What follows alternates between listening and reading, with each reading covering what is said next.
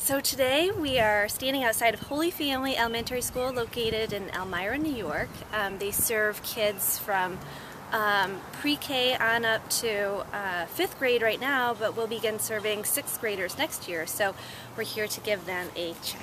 I'm sorry. Well, before you start, Lori, yes. So this is Sean Lukasik. He's working with us at the Community Foundation. Hi. And I sort of scheduled this meeting under sort of false pretenses. Okay.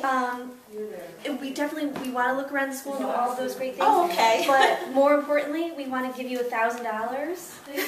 Oh, great. It's a surprise grant gosh. check that we're giving organizations. Thank you. You're so welcome. Holy Family Elementary gives students the value of a Catholic education in a warm, inviting family atmosphere. Yes, we're very excited to have the school in the area. It gives the community the choice for Catholic education. The faculty here create such a warm family environment. It's almost like working with your own kids to teach art. It's a really great experience. Well, I like all the students here, and especially all the teachers. Creativity is at the core of much of what Holy Family teaches, and the art and music teachers integrate their mediums with other class subjects.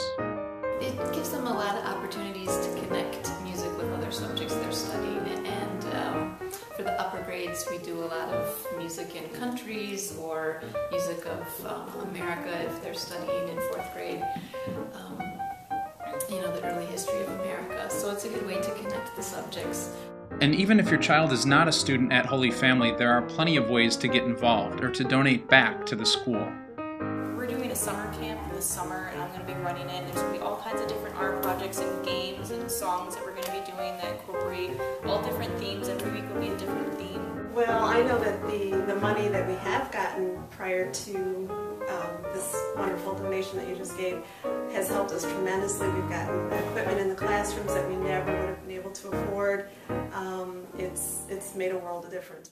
If you're looking for more information, you can visit them online at schools.dor.org/hfamilyes and follow our entire 40 Grants in 40 Weeks project at facebook.com/communitygiving. And we'll leave you this time with a little bit of entertainment from Holy Family Elementary.